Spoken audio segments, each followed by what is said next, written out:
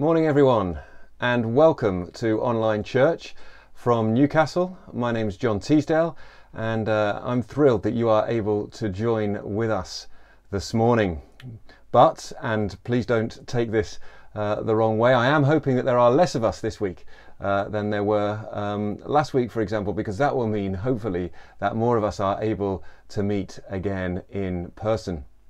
Indeed, some of our brothers and sisters are doing that right now, meeting in person in the church in Jesmond. So how we thank God for the end of lockdown, how we thank God for the recent news about the vaccine too. But please don't worry if you're thinking about what's happening online. We're not going anywhere online. We are committed to streaming every Sunday morning and evening. So if you can't get anywhere in person just yet, or you're not ready to get back to meeting in person, or you've been trying to, but sometimes you might not be able to book because it's all booked up, don't worry, we will still be here. Let me tell you about what's happening this morning. We've got Dan McBride, who's going to be talking about the latest in our series of the I Am sayings of Jesus. I wonder if you can guess which one it is. It's from John 15, and if I told you that it involved fruit, would that give you a clue? I'll just leave that, see if you can guess before Dan's talk comes up. We're also going to be encouraged to keep the end in sight in our series from Luke's Gospel, and Jonathan Redfearn will be preaching from Luke 21. And as usual, we've got songs as well as readings and prayers by members of our church family here at Jesmond. Well, let's get to our first song now and sing our praise and sing our thanks to our God in the words of this classic hymn.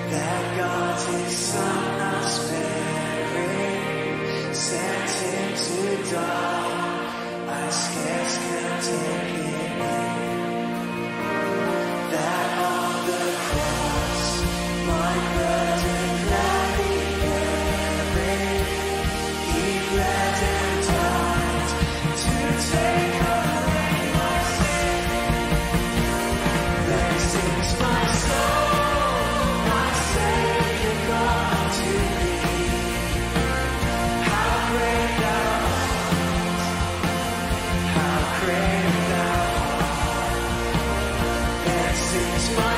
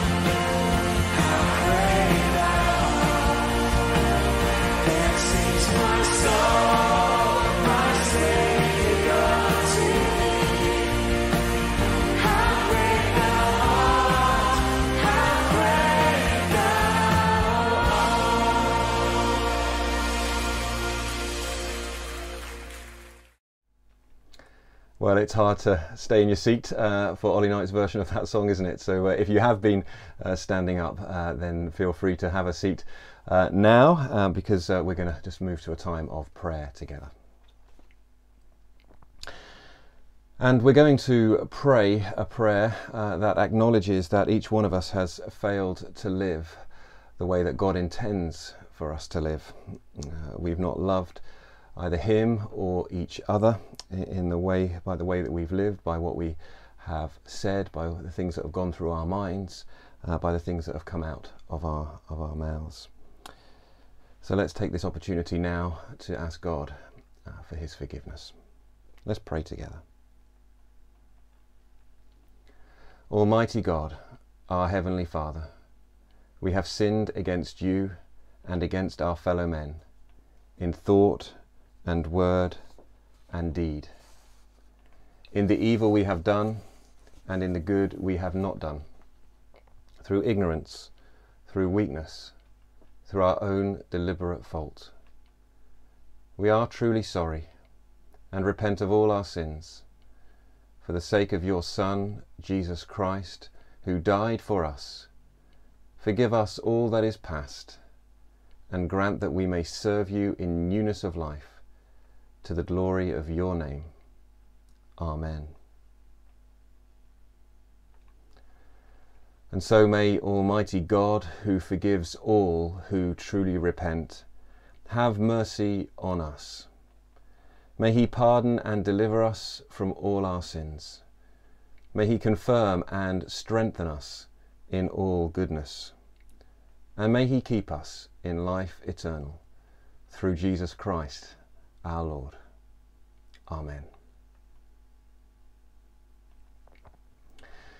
Well, it's almost time to hear from Dan now. I wonder if you've guessed what his I am saying is today. Not long to wait. Before we get to Dan, let me do two things. Let me remind you that there are some resources you can download. You can see that on the screen. You can just follow the links at the bottom of the screen as well. And you can download those for the kids to use now or later on. And secondly, let me introduce Chidabem Anietto, who's a member of our Pathfinder youth group, and she's going to read from John chapter 15 for us now. Good morning. Our first reading is from John chapter 15, verse 1 to verse 8. I am the true vine, and my Father is the vine dresser. Every branch in me that does not bear fruit He takes away, and every branch that does bear fruit He prunes, that it may bear more fruit. Already you are clean because of the word that I have spoken to you. Abide in me, and I in you. As the branch cannot bear fruit by itself, unless it abides in the vine, neither can you, unless you abide in me. I am the vine, you are the branches. Whoever abides in me, and I in him, it is that bears much fruit. For apart from me, you can do nothing. If anyone does not abide in me, he is thrown away like a branch and withers, and the branches are gathered, thrown into the fire, and burned. If you abide in me, and my words abide in you, ask whatever you wish, and it will be done for you. By this my Father is glorified, that you bear much fruit, and so proves to be my disciples. Hi folks, over the last few weeks we have been finding out about some incredible things that Jesus said about himself. We've come to the final one today. Let's dive in. And this time it all goes down on the very night that Jesus was arrested before he was crucified. It's a few hours earlier and he's enjoying a meal, his final meal with his disciples, his closest friends. So far, the conversation, it's been a little bit up and down, with one of the disciples, Judas, being revealed a traitor, and the rest of them stressed out about what Jesus has been saying to them, that he is soon going to be leaving them. And with all that stress and worry that the disciples are feeling, surely Jesus has something huge to say, something that'll comfort them, reassure them. Well, here it is. Jesus said to them, I am the true vine, and my Father is the gardener. Well, there you go, disciples. That's made everything better, hasn't it? Let's just think about plants for a while. I mean, what is Jesus doing? He knows that he is soon going to be arrested and killed, and he wants to talk about gardening. What? Has he gone mad? Has the pressure got to him? No, not at all. In fact, Jesus is totally focused on what he wants for his disciples, both them back then and us today. And it has everything to do with fruit. You see, here's what else Jesus said to them. I am the vine, you are the branches. If a man remains in me and I in him, he will bear much fruit. Apart from me, you can do nothing. So he pictures a vine, like in a vineyard in France. And attached to that vine are lots of little branches. And on those branches, fruit finally grows. Grapes in this case.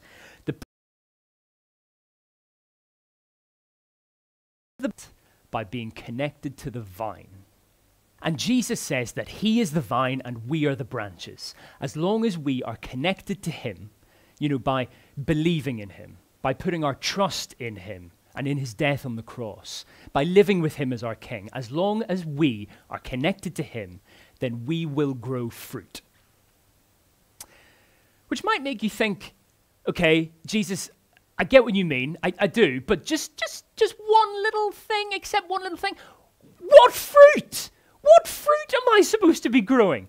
Are you saying, Jesus, that when I put my trust in you, I should get bananas for fingers and a satsuma for a head? What fruit? What are you talking about? Well, there is another bit of the Bible that helps us understand what Jesus is saying here. And it says this: the fruit of the Spirit is love, joy, peace, patience, kindness, goodness, faithfulness, gentleness, and self-control. You see, Jesus is not concerned that we grow grapes or satsumas or bananas or anything else like that. No, he is concerned that we grow into the people that God wants us to be, that he made us to be. That is the fruit that Jesus wants to see. Because here's the thing. Without Jesus, we are very different people, aren't we? Without Jesus, we can be really selfish, can't we? Putting ourselves first, making sure we get what we want, and likely hurting other people along the way. But if we are connected to Jesus, he can make us kinder. He can help us care more about others than we do about ourselves. And without Jesus, we can be filled with hate. Someone wrongs us and we are just filled with anger and revenge. But if we are connected to Jesus, he can make us more loving, willing to forgive people rather than fall out with them. Or without Jesus, we can totally ignore God. We don't trust him, we don't listen to him, we certainly do not obey him. But if we are connected to Jesus, he can make us faithful to God, reading his word, talking to him in prayer, and helping other people get to know him just like we have. That is the fruit that Jesus wants to see, and it only comes if we are connected to him, the vine, by believing in him, trusting in him, and living with him as our king. Now, there are three things that people sometimes think when it comes to all this fruit stuff that we have to be really careful about, because they are dead wrong. And the first is, people sometimes think, I need to grow fruit so that God will love me. I need to be kinder. I need to be more patient. I need to be more joyful, or God's not going to love me. Wrong. God already loves you. He sent his son to die for you. He loves you so much. And remember what else Jesus said that evening to his disciples? He said, you are already clean because of the word I have spoken to you. If we are believing and trusting in Jesus, then he has already made us friends with God by his death on the cross. God could not love us any more than he already does. Okay, that's the first thing. The second thing is that people sometimes think, I can't grow all this fruit. I just can't do it. Well, you're totally right. You can't. None of us can, but we're not supposed to. What we are supposed to do is be connected to the vine, connected to Jesus, because that is how the fruit grows. And a little bit earlier in the evening with his disciples, Jesus said this to them: I will ask the Father, and he will give you another helper to be with you forever, the Spirit. If we are trusting in Jesus, then God has given us his Spirit to help us be the people that he wants us to be. And then the third thing that people sometimes think is, I'm already loving, I'm already kind, I'm already forgiving, I'm already a nice person. I don't need Jesus. Well, here's what Jesus had to say about that. Apart from me, you can do nothing. If anyone does not remain in me, he is like a branch that is thrown away and withers. Such branches are picked up, thrown into the fire, and burned. Because you see, you can be a nice person without Jesus. Of course you can. But you will not be growing the fruit that God is looking for. Because God is not interested in you just being a nice person. That is not what it's all about. No. Here is what it's all about, says Jesus. This is to my Father's glory that you bear much fruit. Because remember, God the Father, he's the gardener. He made us. He cares for us. And it brings him glory when we let him grow us into the people that he made us to be. That's what it's about, God's glory. So let's make sure that we stay connected to Jesus, the vine, and that we bring God the glory that he deserves. And let's pray.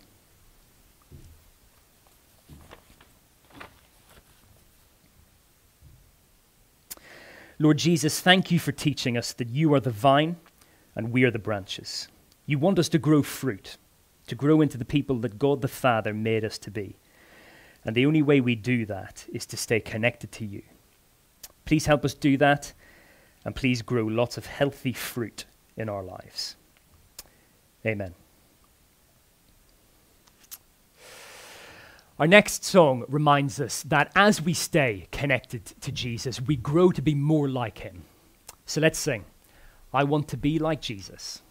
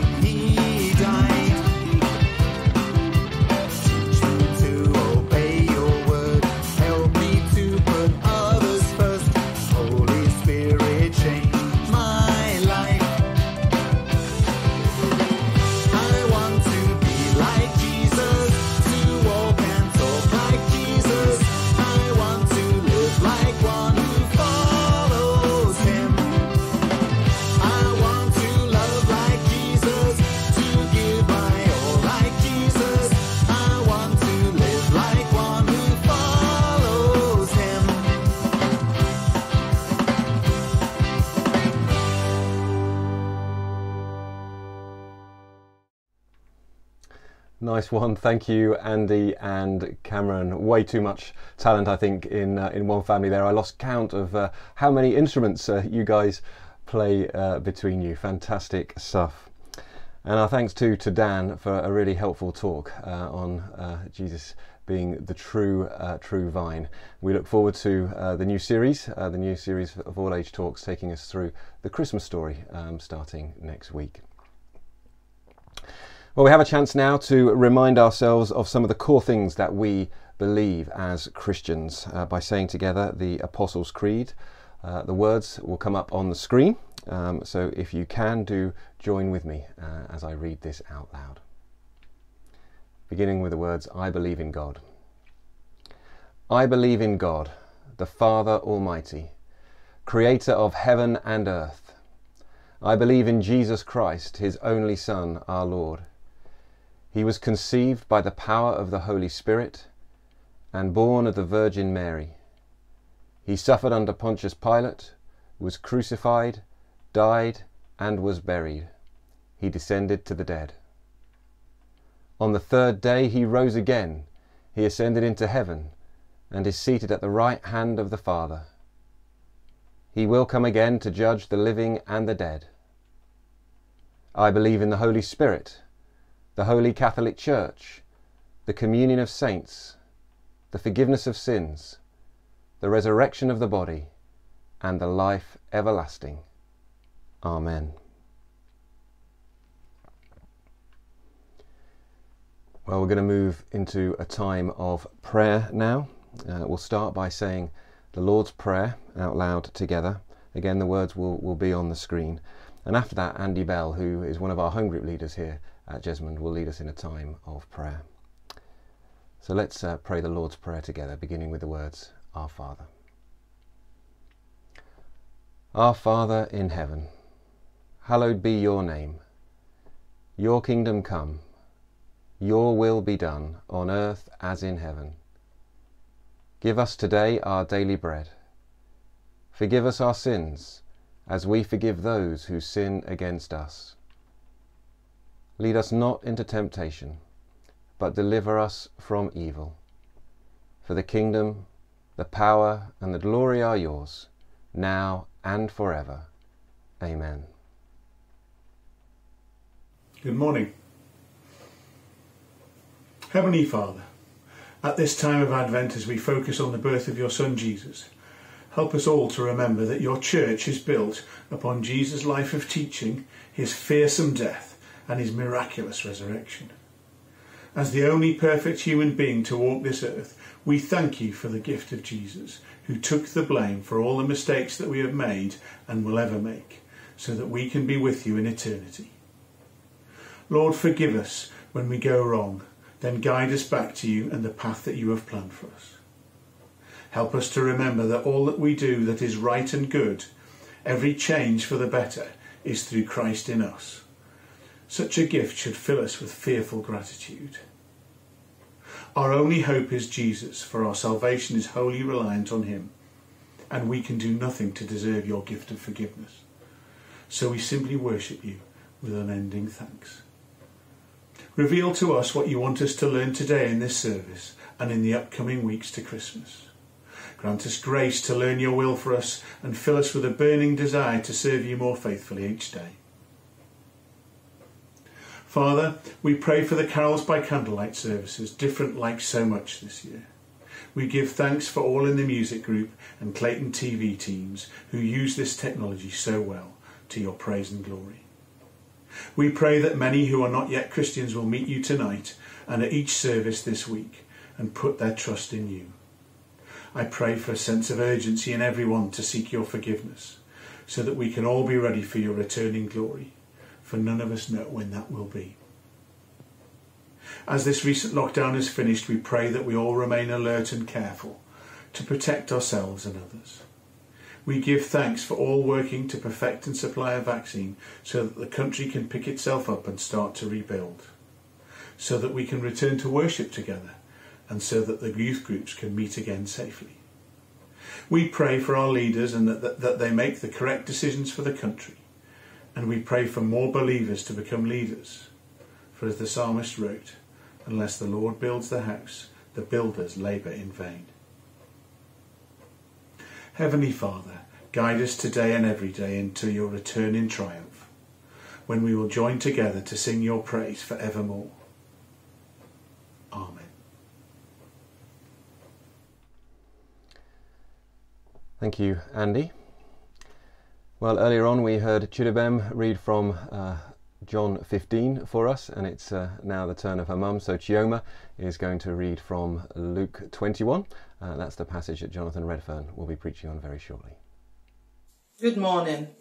Our second reading is from Luke chapter 21, verse 34 to 38. But watch yourselves, lest your hearts be weighed down with dissipation and drunkenness and cares of this life, and that day come upon you suddenly like a trap. for it will come upon all who dwell on the face of the whole earth. But stay awake at all times, praying that you may have strength to escape all these things that are going to take place, and to stand before the Son of Man. And every day he was teaching in the temple, but at night he went out and lodged on the mount called Olivet. And early in the morning all the people came to him in the temple to hear him.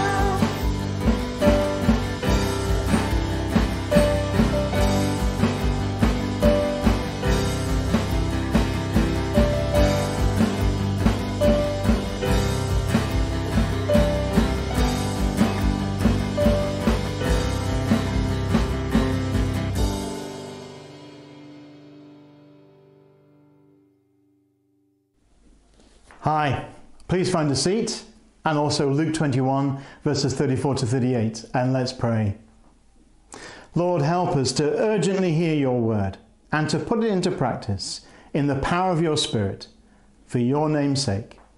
Amen. In Luke 21, Jesus says that the fall of Jerusalem a scale model of the final judgment of the world, will happen. And it did in AD 70. And he says that he will come back to judge the world, which will also happen. The fall of Jerusalem shows us what the final judgment will look like and tells us that the final judgment will come. So how are we to respond? Well, in verses 12 to 15, Jesus says that we're to tell people how they can be rescued. And now in verses 34 to 38, he says his followers must live in the light of his return and not give way to the temptation to imitate people of the world. So 3 things for disciples of Jesus to take very seriously. Be careful, be watchful, and prayerful. You see, who were these words of Jesus chiefly addressed to? The worldly-minded Pharisees? The skeptical Sadducees? They were actually chiefly and directly addressed to Peter, James, and John, and the rest of his disciples. Verse 45 of chapter 20. In the hearing of all the people, of all those listening in, like some of you watching today.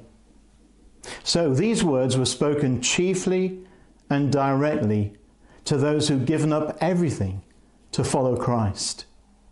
Yet even to them, verse 34, Jesus warns against drunkenness, dissipation, and worldliness. Dissipation here refers to the hangover and whatever else may follow from being drunk, which along with worldliness is no way to be ready for Jesus' return. Even to his own disciples, he says, be careful. And also to you and me. Drinking during lockdown rocketed among the over 45s. Be careful. It reminds us to be humble. There is no Christian, however great we might think they are or think we are, who may not fall into a great sin. 1 Peter chapter 5 verse 5 says that we must be clothed with humility and not think that we're standing so firmly that we're not in danger of falling. 1 Corinthians chapter 10 verse 12 says, therefore let anyone who thinks that he stands take heed lest he fall. So be careful, be watchful and prayerful. And first, be careful. Watch yourselves. Be aware of the spiritual dangers to which you're exposed in this world. In verse 34, Jesus says, but watch yourselves, lest your hearts be weighed down with dissipation and drunkenness and the cares of this life, and that day come upon you suddenly like a trap. Now there's a wonderful future ahead for the Christian. Our final redemption, the coming of the kingdom of God, finally and fully. The new heavens and the new earth, where all the terrible things of this world will have been removed. So don't miss out, says Jesus. Don't miss out by getting sidetracked into all that this world has to offer. It's so easy to take your eye off the ball. There are so many things that are able to distract us from keeping going with Jesus. Jesus mentions here, verse 34, being weighed down by the cares and anxieties of this life, worrying about exams and whether they'll happen, the job post-furlough, the house, the planned extension, the new kitchen, fitting a green heating system, the mortgage, the new electric car, the right education for the children, about having enough money for Christmas or for the next holiday post-vaccination. Living for the things of this world is very distracting. And before you know it, Jesus isn't then the most important person in your life. Following him just becomes one of a number of things that are competing for your attention and affection. He's important, but he's no longer directing your life at all in any meaningful sense. And then you certainly don't want to be or long to be with him anymore because, well, these other things of this life are so delicious and so lovely, and you want them so much, and they become most important. So now you're living for them and not for him. Jesus says, be careful. If that's how life is for you, verse 34 to 35, that day, Judgment Day, will come on you unexpectedly, and you won't be ready for it. And if you've taken your eye off the ball, that day, a day that should bring you so much joy, will be a terrible day, verse 35. For judgment will suddenly come on you as well. So be careful. Be careful to be living for Jesus and not for these other things. Tiger Woods wasn't being careful on the par 3 12th with water trap at the last US Masters. He took 10 shots on that short hole. Did you see it? He took his eye off the ball and kept on taking his eye off the ball, and was caught in the water trap not once but 3 times, and in the bunker trap twice. Suddenly the judgment was clear and on him. He was out of the race and would not claim the prize. No one knows the day or the hour of Jesus' return, only the Father. That's Matthew 24 verse 36. But one point is very clear from Scripture. Whenever Jesus' second coming does take place, it will be sudden. God's servant must, therefore, be constantly prepared to meet Jesus Christ. So again, be careful. Be careful to be living for Jesus and not for these other things. Don't take your eye off the ball. Now, please don't misunderstand. Jesus isn't saying we have to be perfect to be sure of eternity. Of course not. Our salvation is dependent on him. The cross of the Lord Jesus Christ brings us salvation. But most of us know people who've drifted away from Jesus, weighed down by the temptations, cares and anxieties of this life. Suddenly everything to them seems far more important than him, and now Jesus doesn't figure anymore in their lives. Jesus also speaks about this back in Luke chapter 8 and verse 14 in the parable of the sower. And as for what fell among thorns, he says, they are those who hear, but as they go on their way, they are choked by the cares, riches, and pleasures of this life, and their fruit does not mature.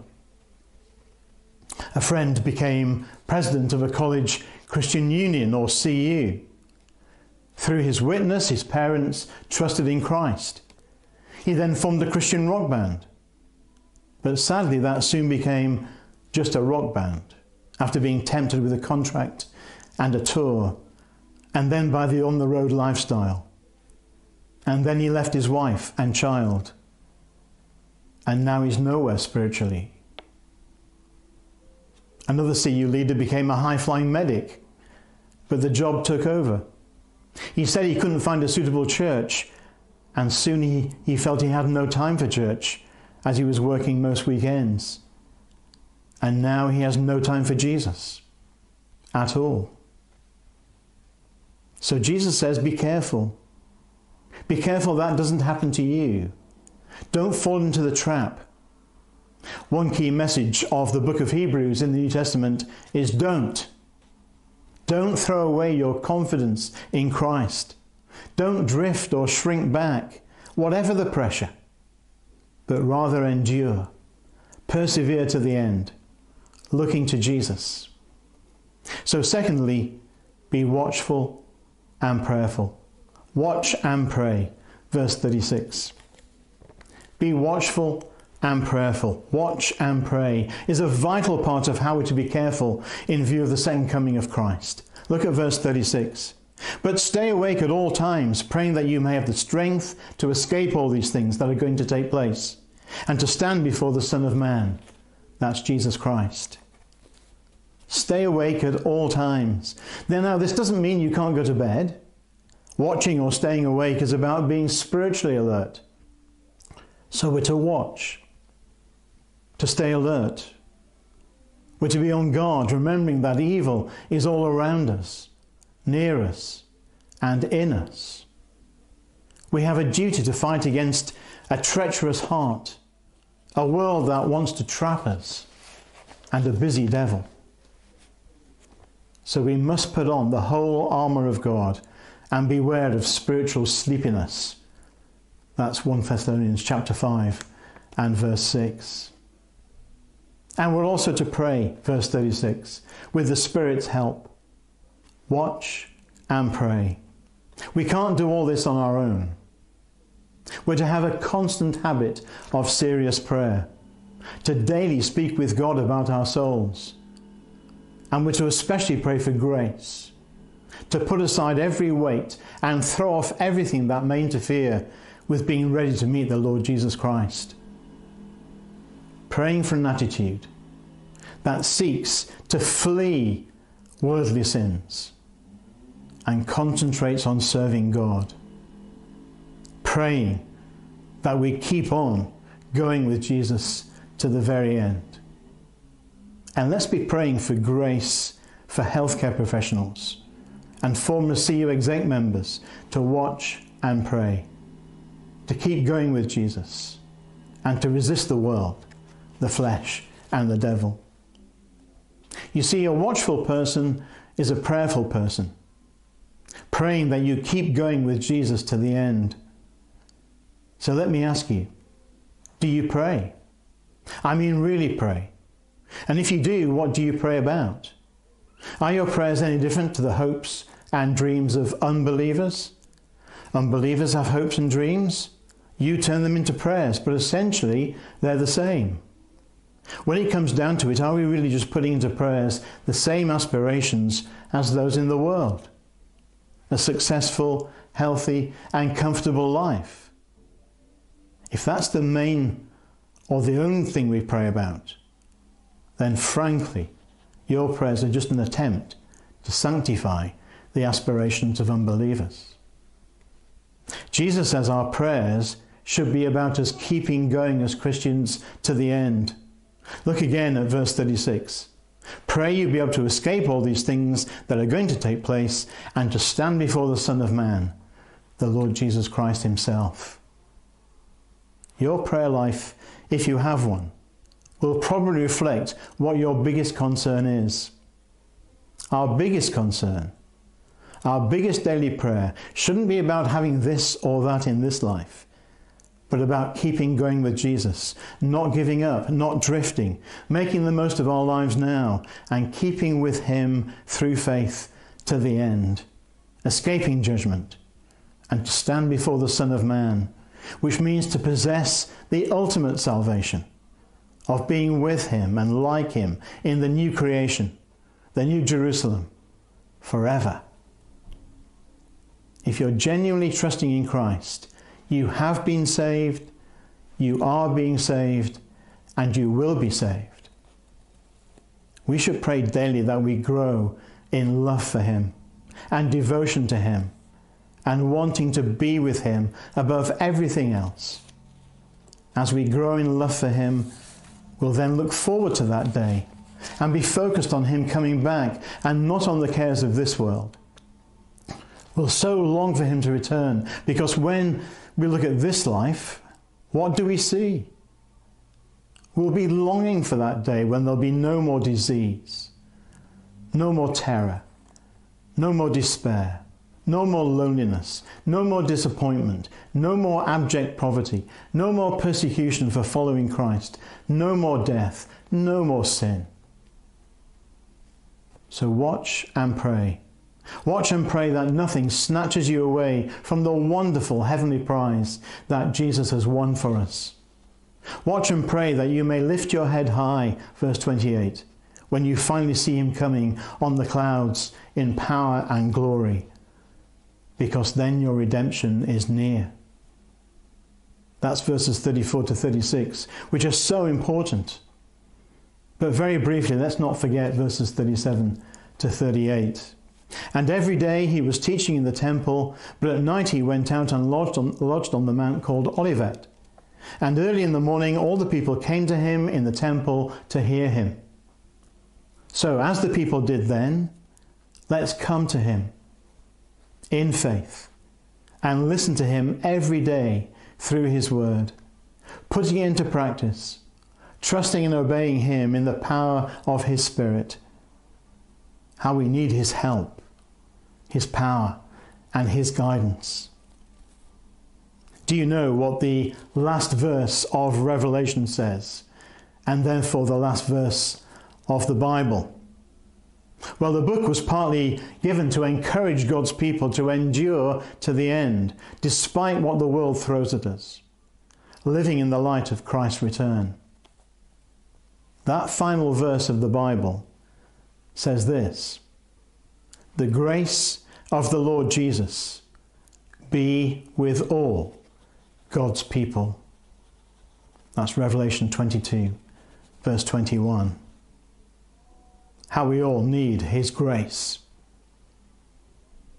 Let's pray. And let's take a moment to quietly respond in prayer to God, to bring ourselves before him, to bring others we might want to pray for before him.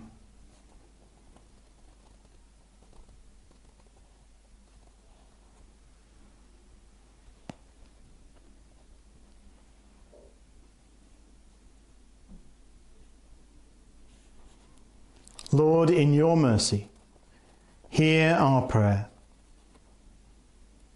And if you'd like to discuss following Jesus more, then go to our website, whyjesus.org.uk. There's some free resources there, and also an opportunity to sign up for an online discussion group. Now we're going to sing again, so let's stand.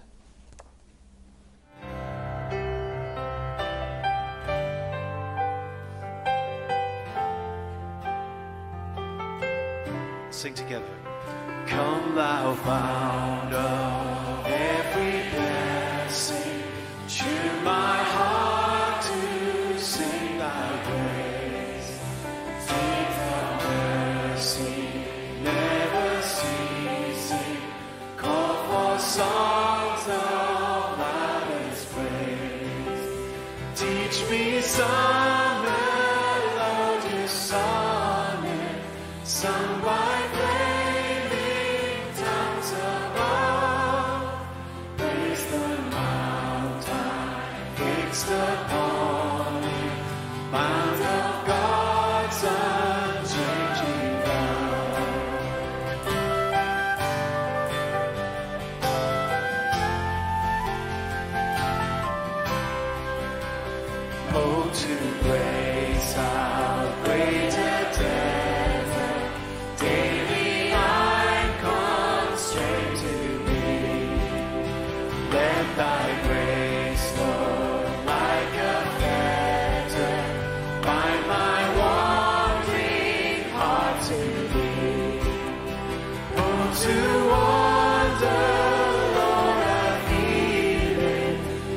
to leave the God I love.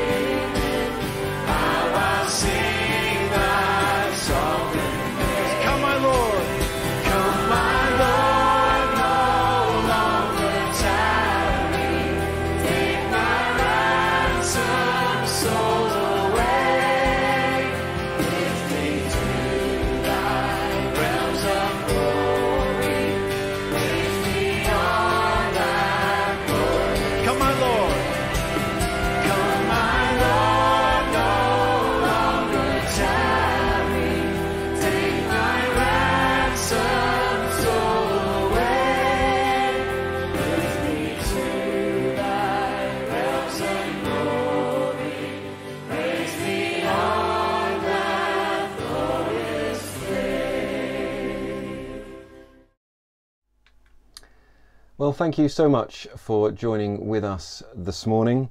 As usual, if you're local to JPC, do stay on stream following the final blessing for some notices just for you. Please know that we are streaming again tonight at 6:30, where Jonathan Redfearn will be wrapping up our series in Ephesians. He'll be encouraging us to fight the good fight. That's from Ephesians chapter 6. But don't forget, that service won't be happening as an in-person service tonight. That's because our carols by candlelight services begin at church tonight. So they're at 5 and 8 p.m. I think there's still some places available for those. You need to book. I think there's still some places available for the, especially for the 8 o'clock. So if you wanted to join a COVID-secure carol service, do take that opportunity tonight. Failing that, there'll be opportunity all this week. So we're running these carol services throughout the week, Tuesday, Wednesday and Thursday, all at 8 p.m. And then Saturday at 5 p.m. and again next Sunday at 5 and 8 p.m. Just go to the website link that's on the screen now. All the information is there, as well as the links to take you through to enable you to book. There'll also be an opportunity to watch that carol service online next Sunday evening at 6:30. So that'll be the service that is streamed online at 6:30, so nobody should miss out. But for now, I hope you have a great Sunday. Remember to stay awake, to keep praying, and whatever you're up to, may you continue to abide in the Lord Jesus and allow his assured word to abide in you. And may the grace of the Lord Jesus be with all. Amen.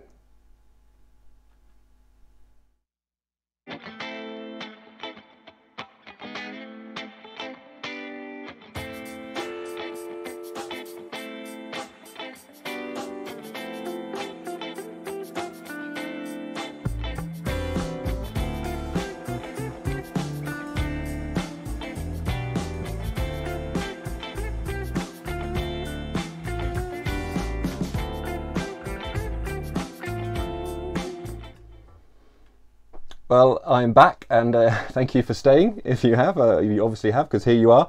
It can get quite lonely in this post-blessing slot sometimes. Anyway, no pity needed. Let me instead flag up a few things just from Ramsey's weekly email. I've already mentioned carols by candlelight, so please do spread the word about those services any way you can, online, word of mouth, WhatsApp groups, Facebook residence groups, whatever it might be. Just make sure people hear about it and know that they need to book to come along to those.